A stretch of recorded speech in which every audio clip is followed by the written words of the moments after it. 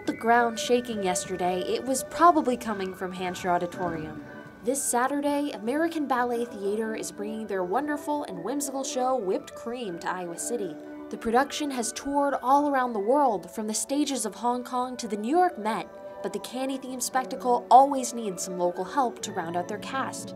And for every new city that the Whipped Cream Ballet comes to, they invite local dancers to audition to join them on stage, which is why dancers big and small came to Hancher on Sunday afternoon. Before the full production loads in later this week, a couple representatives from American Ballet Theater came to see auditions yesterday. Hopeful participants lined the Hancher hallway for their shot at being in the ballet.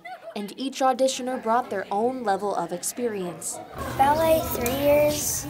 Hip-hop and jazz, 1 or 2 years. And first up was the child auditions to play cupcakes. AVT ballet master Carlos Lopez taught the dancers a routine. But to be a whipped cream cupcake, one has to pitter-patter, march in time, and bounce just right. Seven, I just want to look at your height one more time. The other huge factor is height.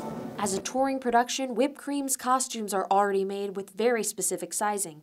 So, while every dancer showed a spark, the girls who were just the right size were chosen for the roles. I just really like ballet, and I like doing shows. ABT also had to choose one of the children to portray the regal master of ceremony, and in the end, they found just the right dancer for the part. Later on were the adult auditions.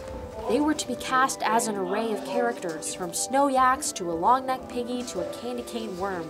Similar to the children, the production looks for adults who are just the right sizes for the very unusual costumes.